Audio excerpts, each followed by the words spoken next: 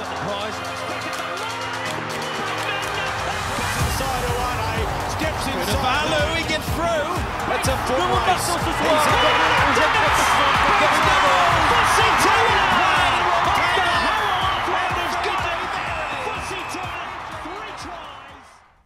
Hey guys, we're here on the Miss Pass. How do you like that intro? I'm pretty excited about the new intro. It just makes it all that much better. I'm Alex Goff. We're in the FloRugby studios, and Michael Reid from the Austin Elite is with us today. We're just sort of, you're less a guest as you're just filling in as co-host because Adam Armstrong can't be bothered to be here. Well, thank you for having me on. Yeah, I mean, excited about that. We'll talk about the hair later. But if you don't know Michael, scrumhalf for Austin Elite, right? Yeah. But really, you know, you and I first met when you were with the High School All-Americans playing sevens in Vegas, and then you went on to Taranaki Academy. Yep. Is that what we're calling it? Taranaki Yeah, the Academy, Taranaki Academy. Right, yeah. Just to be correct. So tell me about that. So that's New Plymouth, New Zealand, beautiful town, USA. Played a couple of games there in the 2011 World Cup. It's not the warmest place in the world. It's a it can get pretty chilly during the winter. Yeah. But yeah, during the summer it's beautiful. It's absolutely perfect. Very, very green. It's along the coastline, and it's got all that volcanic soil, so everything grows like a weed.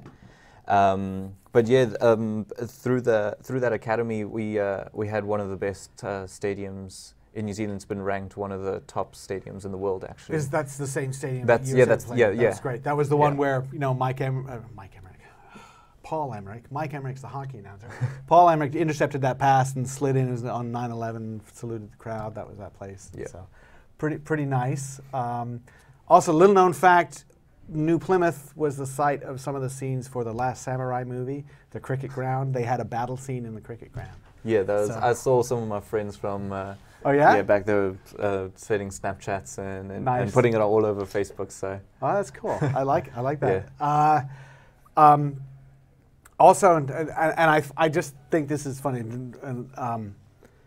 When I was in New Plymouth for the World Cup, some of the journalists got a tour of Mount Taranaki. We didn't get to go up it too far because it was foggy, but they had this whole presentation. They were talking to people about what Mount Taranaki means to them. It sort of looms over the city. It's pretty cool. And they go and talking to a guy, and it's Graham Murray, dairy farmer.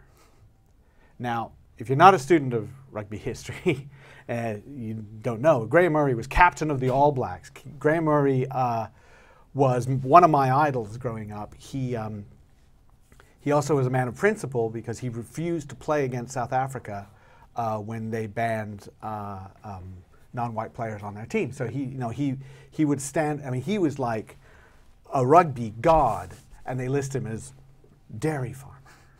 Which I think is hilarious. Well, it's small town. It's a very, very small town, and it's how people make their living over there, and they're just hard workers and live off the land. So, and you can't fault them for that. It's a great place to live. So nice. Yeah. What did you learn there?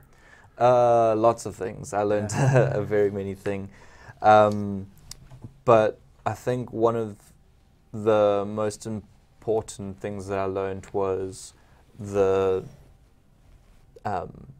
team aspect, because I found that, and I'm not bashing American rugby at all, but teams tend to focus on one or two very good players, and that's fine. You can focus and you can build your game plan around those one or two very good players, but you have to include everybody else in that game plan. Rugby is very, very different to any other team sport because it is a proper team sport. If one person's not working right, then the entire team can't function properly. Sure.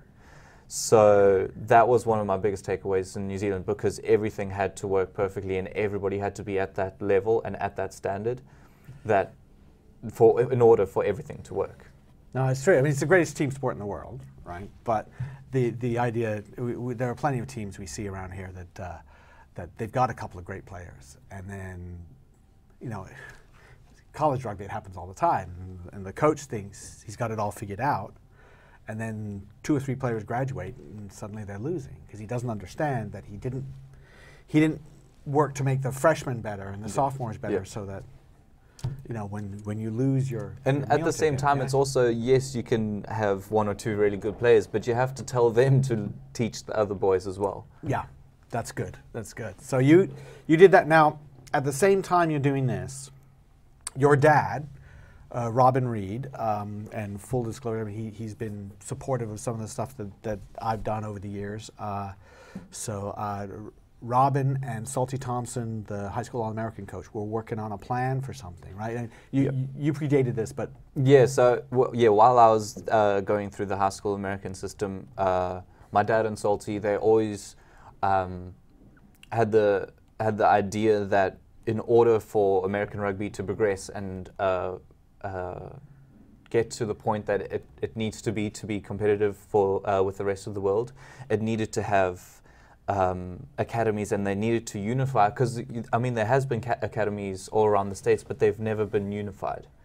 And what are they teaching? What are they concentrating on? Yeah, but I mean that's fine. But if they're not all talking, then they're useless, because they're only funneling their information and their know-how, which is great, but it's only going to that one town or that one area.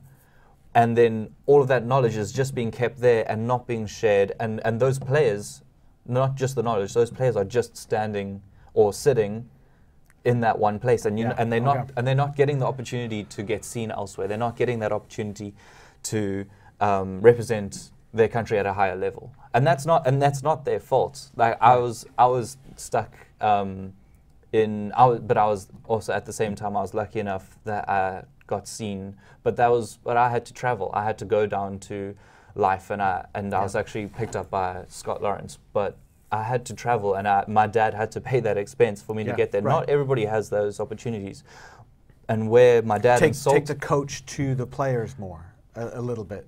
Yes, take the coach to the players, but also have coaches everywhere players are. Instead of taking one coach and taking that one person, because America's huge. Right. Like, it still boggles my mind. Back in South Africa, let's quickly go down to Durban. It's the 6-hour drive, and it's a big chunk of the country you've just passed. We in Virginia, where I played a lot of my rugby, we drive for 4 hours, and we'd be like, all right, we've passed maybe a little half of Virginia, and I'm just like, that's ridiculous. It just blows my mind, and especially now in Texas. We drove for about 8-9 hours, and we still went outside Texas.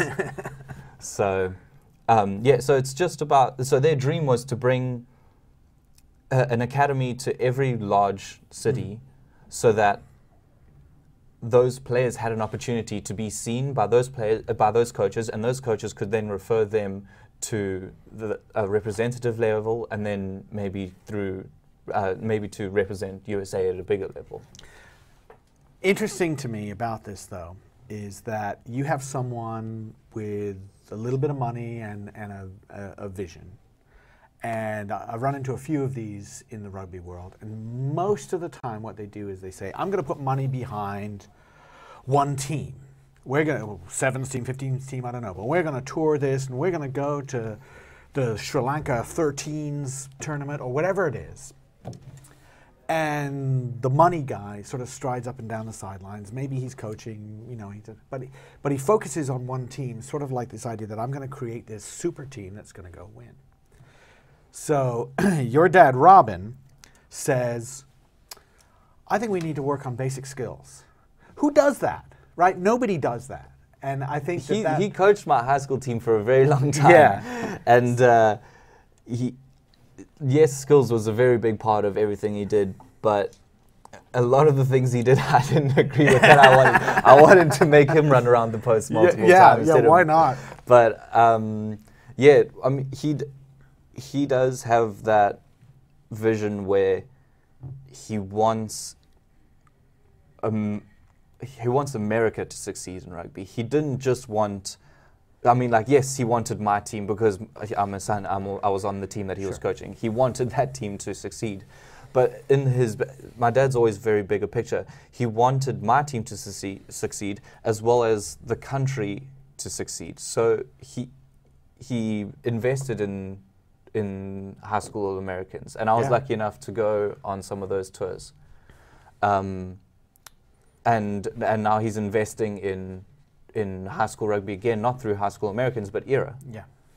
And in a sense, ERA is touching or reaching out to more areas. I mean, it's still growing, and it's not nearly where he would like it to be.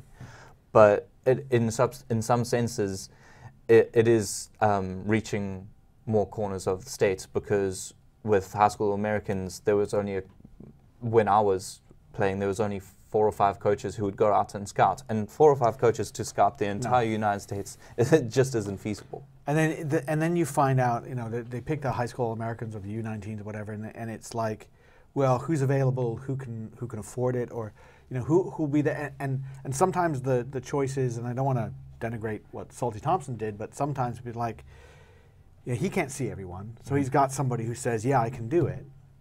And then you go back to that club because the coach was supportive, and then you go find someone else.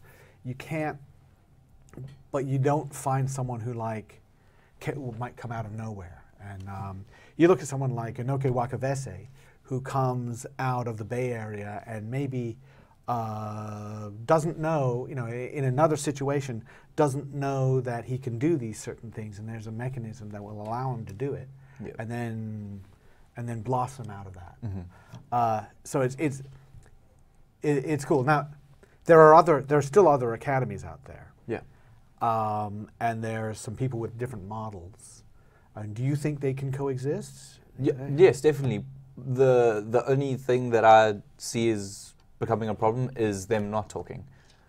If they don't talk, then they're never gonna coexist. They're gonna bash heads, and they're not going to like each other. And that's exactly the opposite of what rugby truly is. It's a team sport. Everybody's supposed to be working together.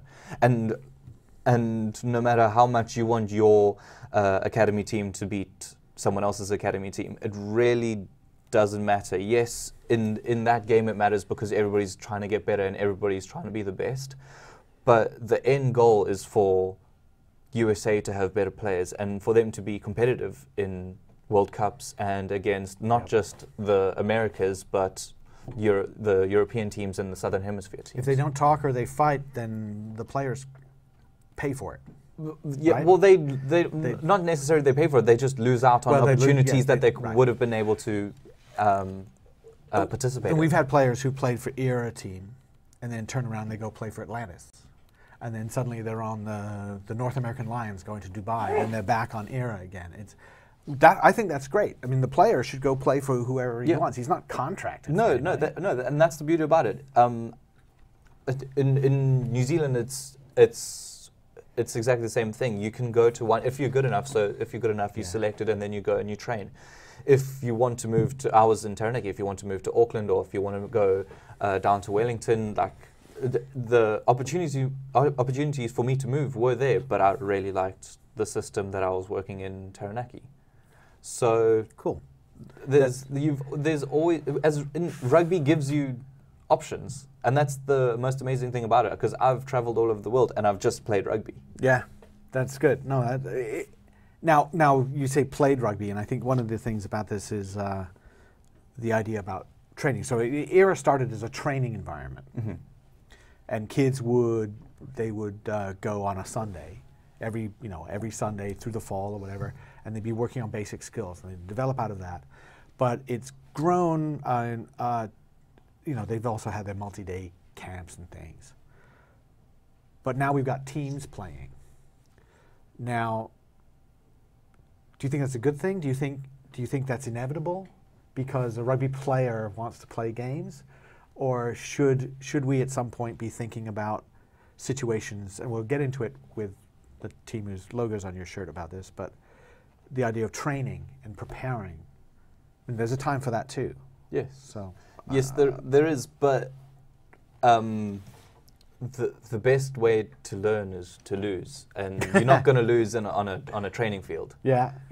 You're going to lose when you're playing against another team, and if that other team is, so if you have a region and you pick players from the different academies within that region and you pick an all-star team or whatever you want to label it, and you play another region, because within those two regions they're not going to be very far apart, whereas some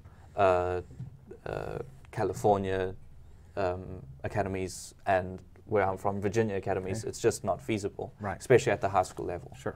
So if you have regional competitions or games, I see every benefit in the world from that, because you're only going to learn from playing. And yes, you have to teach them the basics first. I'm not saying chuck a jersey on them and send out someone who's literally been playing for 2 weeks. It's just not going to happen. You have to teach them the basics, and once you get a core group of players from individual academies, then you can start building a team, and then it can start becoming competitive. But that's far in the future. I think right now we need to still be building, and yes, we can play games now, but I don't think that they're going to be as competitive as we want them to be. Okay. Interesting. Now, we're going to lurch our way clunkily to the next topic by saying... I can talk about era all day. Okay, no, it'd be great. I mean, I guess I'll sort of finish by saying I enjoy following the teams. I think that there is a benefit from it, and you're going to see in about 5 years, you track down the U.S. national team and see how many era players are in there, and there are going to be a lot. We're already seeing that in college. And I mean, the amount of tours that they're going on now is crazy. I wasn't able to go on. You didn't get to go to Vancouver?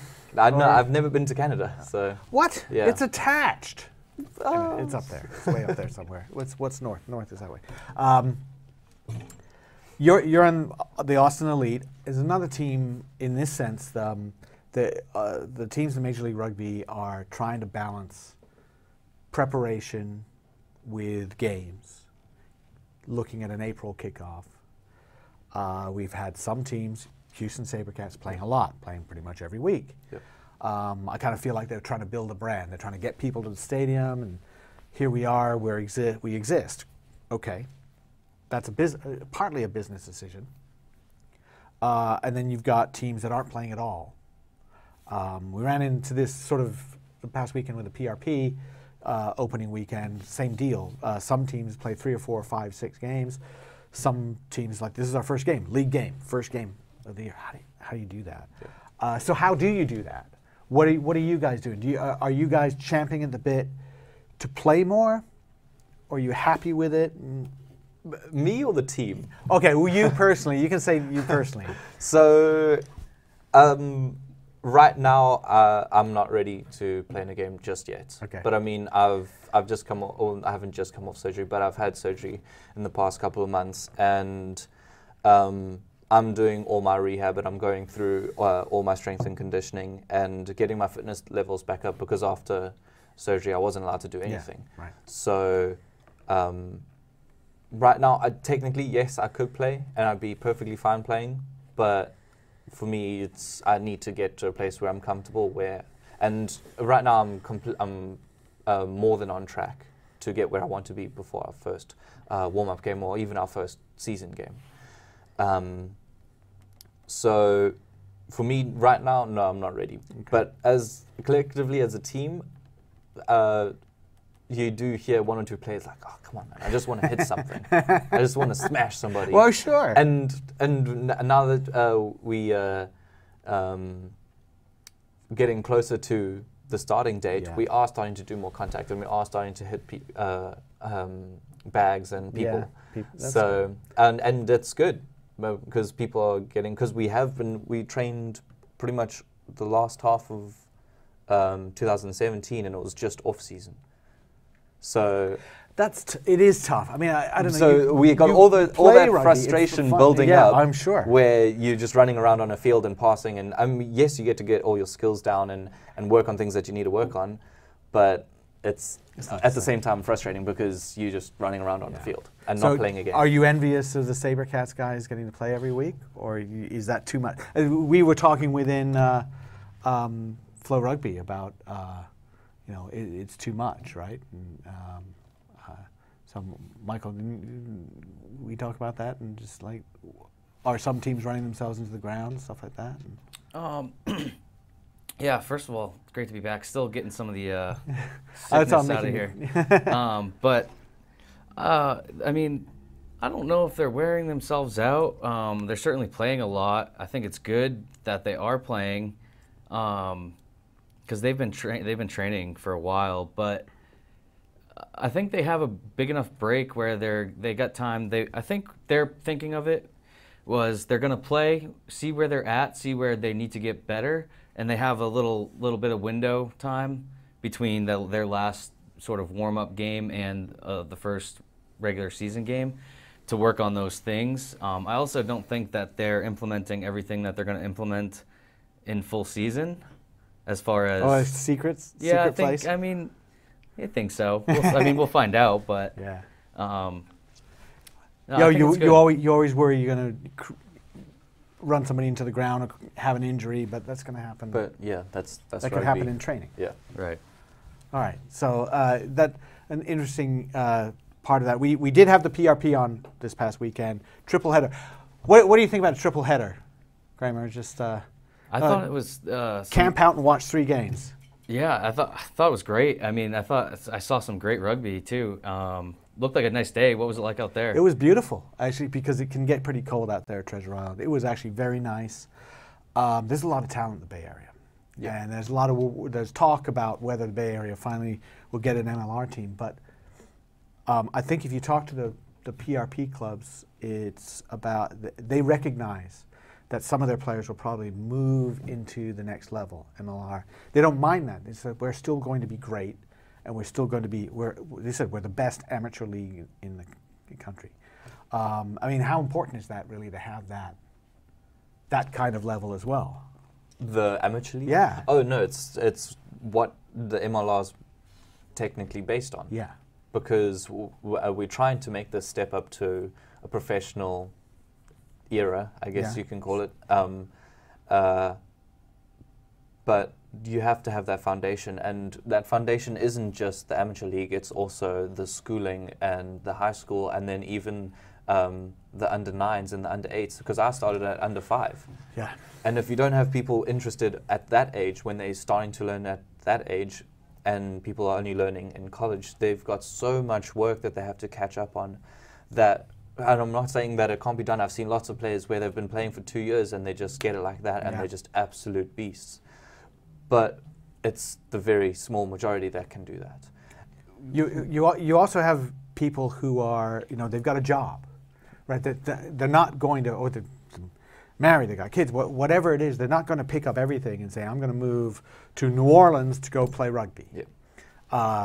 Because somebody's going to look and say, what are you doing? Yeah. I mean, even with like the Eagles, I remember talking to some players who say, I've got a really good career right now. If I pretty much have to quit or take less time to become an Eagle, but then I'm behind everybody else career-wise. I won't get promoted. I won't get all these things. It's a decision people are still making. Yeah, and I mean, it is a sad truth, but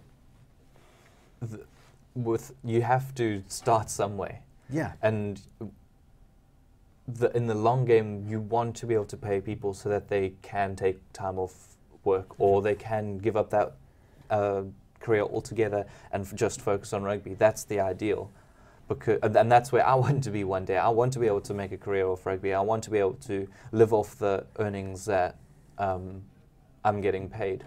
Where right now it's very, very difficult to do that. Yeah, but a little bit.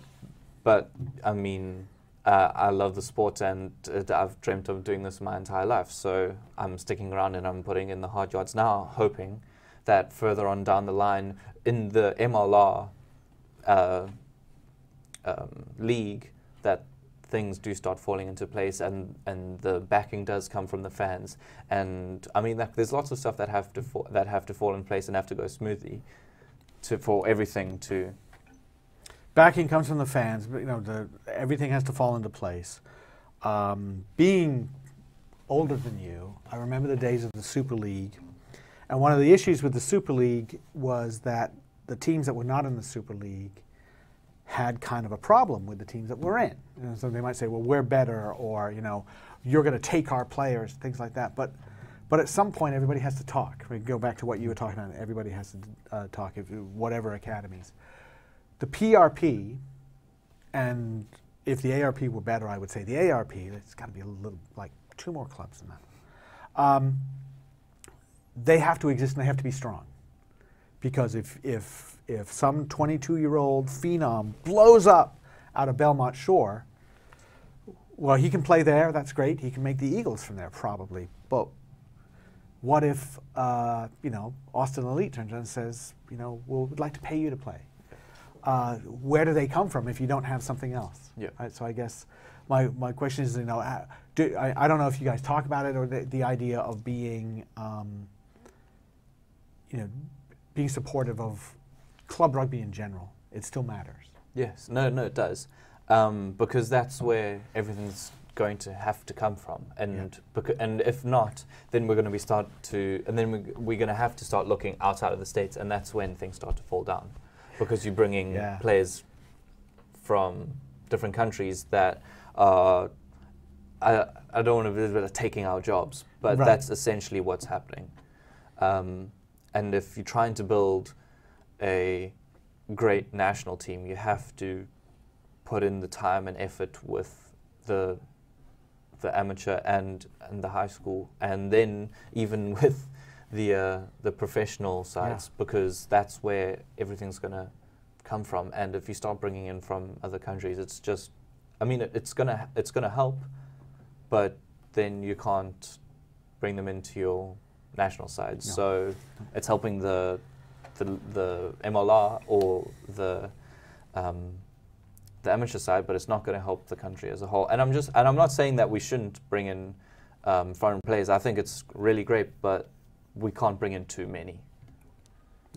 That's Makes where sense. the academy system is important, setting that structure up and actually getting that rooted in the younger players, the younger people here, to get them into the system and being able to identify those people earlier and giving them a better pathway to get, better, but no, that totally makes sense. If all we're doing is bringing in some other guy from France or from Fiji or South Africa, then that guy comes, he could be the greatest player, but then he disappears. Right. Now, ideally, we've had a few who have come here to America, and then their kids are great, and they settle here and they live here. Well, that's totally different. But the ones who sort of parachute in and jump back out, not really helping. By the way, can we have a beard off here for a second? I mean, what are we thinking about? I mean, Cramer, you're actually quite trim and proper. I don't know about the little bit of the thing on the front of the hair. That's style. That is the style. That's I know. Style. I got my hair cut recently. They tried to make me do that. It's like, no, that's not happening. But tell me about the hair. What's the decision making around the Michael Reid look? Because it's a look. Yeah. It's a bit Vikings, maybe. Well, yeah, I did have the top knot last year. Yeah. And it happened at the beginning of the season, and then I was like, oh, I can't cut it off now. It's my look, and people recognize, oh yeah, you were on top knot. So I kind of kept it throughout the season, and then I decided maybe I should chop it off and look a little bit more normal. But I mean, still, it's out there, but it's a little bit more normal. If you stick with it long enough, maybe at one of the Austin Elite games, it'll be Michael Reid wig day, and they'll be passing out Michael Reid wigs, and everybody will be wearing. Well, the top knot's kind of 2016, don't you think? I'm not sure. I'll say 2017, but that's when that's when you had it. There is a song out there, I can't remember who sang it, called "Prisoners of Their Hairdos," talking about celebrities who just can't change their hair, and like ZZ Top and Dorothy Hamill and various people who just cannot change their hair because nobody would recognize them anymore. Yeah. So you were in the danger of that. Don't date yourself. You got now. out of there. I'm a prisoner of my hairdo, I think. Maybe. High school All-Americans. You were in High school All-Americans. Yeah. We were talking a little bit. Salty Thompson recently won an award from USA Rugby for services rendered to the organization, which is great. Way to go, Salty, who's been around for a long time. I got an email from him when I was writing for esports.com in like 1998. I'm like, who is this guy? He's sent me this thing, and we got corresponding then, and then I found out he actually knows what he's talking about. I get the feeling, though, that award is a little bit more of a, here you go, stop complaining now, go away. I don't know if you got that sense, but I think his award is very, very well deserved, and the amount of extra hours and work that he's put into all the players that he's been in contact with is commendable in every aspect. He keeps in contact with guys, go through the program. I still get texts and just little updates from Salty every now and then, just making sure that, or making contact just to see how I'm doing and how everything's going. And I've got a couple of coaches that do that, but those are the coaches that you know that actually care about you and want you to go far. As to USA Rugby trying to move him aside, I can't really speak on that. Like, I've seen, especially with my dad and Era and the high school Americans, I've seen a little bit of the inner workings because I've overheard phone calls with Dad, and it can be difficult sometimes, but that's also because my dad is South African and he has some out there views, but at the same time, those out there views can help in a lot of ways. I'm not saying that they're all very good views, but a lot of them can help. I love my dad, but Dad, really, just like chill for a second. Yeah, so well, I guess he has helped in a lot of ways, and I'm not saying that he got it right the first time. He made a lot of mistakes along the way. Yeah. But for the majority of what he's done and what he's intended to do, he has completed, and he just wants to take it further with Era. Produced Eagles all along the way, but I think also you look at the list of players he's worked with that, backbones of major teams, college and club the teams. amount of players that Salty has coached and brought up through the ranks that have been Eagles is mind-blowing. And now, I mean, Sean Pittman's now coaching the Eagles as a forwards coach for the Eagles. So it's like it's coming full circle. I guess I'm looking at this. It's great. USA Rugby is a little funny though, because sometimes people they're doing great work, and it's almost like there's this institutional jealousy. It's not individuals. It just sort of bubbles up, and that person sort of they can be taken for granted or something like that. And I don't know. I mean, it's just like when you give someone an award, that's great. And if there's an award given every year for somebody, that's great. But it's like it was out of the blue, they gave him an award like, okay, so it's obviously want to be suspicious, like, what are you telling me? That's how I felt, and maybe I'm being cynical about it. Yeah. But I mean, like, from my point of view, the first thought that came to my mind, because my dad told me when I think it was held in Colorado, wasn't it? Yeah. My dad said he was off to go watch. And the very first thought that came to my mind was, wow, that's very overdue. Yeah. But at the same time, you can look at it from the other side. I choose to be cynical about it today. He's produced Eagles. It was interesting over the weekend. So the Eagles beat Canada, halfway decent performance, 4 tries. Three of them scored by players Salty brought in through the age grade system. Ryan Mattias got 2. Hanco Germishuys got 1. He plucked Hanco out of Nebraska, right? Like some kid hanging out in Nebraska. We're helping his dad's roofing company. Bang. We'll put you in the U19, the high school All-Americans, and the guy is like, I mean, we were talking about this. Cramer is like, the guy's a beast. Yeah, it's. I was showing you pictures of him from like 4 years ago, and he was like, wait, he still looked like a beast then playing against men.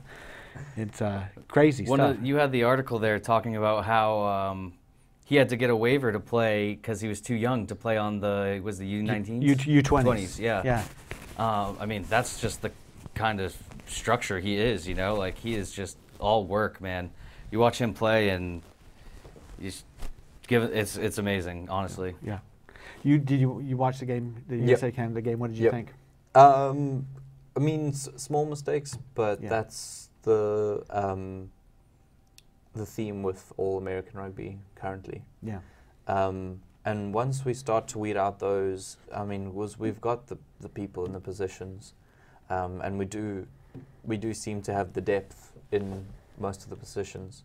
So we'll see, because they're switching over some people this week. So we'll see. that's true too. So we'll get to view some of the substitutes, but yeah, it'll be good to see how they handle some of the pressure, because the boys did handle the pressure well in that game. Yeah, because all Canada could do really was start to hit people really hard, because they're not playing well, and that's okay. And I think that, you know, Chile, Brazil, Uruguay's playing great, by the way, yep. but they have nothing to lose at this point, so they're going to throw everything at it. And that's when it can become dangerous, right, because United States is in a position where they are, or they have been, somewhat dominant. So a lot of teams can kind of take a back seat and think that they're right, and they can relax a bit. And that's when sneaky teams can jump up on you and can take the carpet straight out from underneath your feet. Are you the guy who calms people down when the guy who goes off crazy on the team loses it? Are you the guy to calm him down, or are you the guy losing it on the team? So this is a great story. We were in Hong Kong, and Hanco and I were on the U20s at this time. And I've played with Hanco for many years, and I understand how he works and what gets him fired up and what calms him down. And it was just a series of events that Hanco was told one thing and then told another, and there was just miscommunication throughout about a week, and then he got shouted at for something that he had told that he should have been doing, and he absolutely lost it. So I came over, I gave him the biggest bear hug and just walked him to the corner of the field. I said, "No, bro, it's going to be okay." So I'm usually the one who's going to break it up, but I have no problem jumping in the middle of the biggest forwards. I stepped in between TT and one of the big English props when we went. Doesn't seem like a smart move. It wasn't the smartest of moves, No. but I broke it up. So that's good. It's good. So You can. It's a good way to get a punch in the eye. No, it is a very good idea. And I got a headbutt in South America, and I had a black eye for a couple of weeks. So yeah, I've had my fair share. You're ready to calm down, but you don't want to calm them down so much. You still want that fire going. Right? No. With Hanco, there's never calming down all the way. And that may be. I love him to death, Oh but my sometimes he can get fired up. Well, it should be exciting. We've got to get him in the studio at some point. We'll get him definitely. fired up. We just need a corner to put him in case he gets a little bit too much. Are we out of time? I think we're out getting of there. time. Michael, terrific job. Thank you so much. Thanks. Right. Thanks. The missed pass. Thank you, Cramer, as well. We'll see you next time.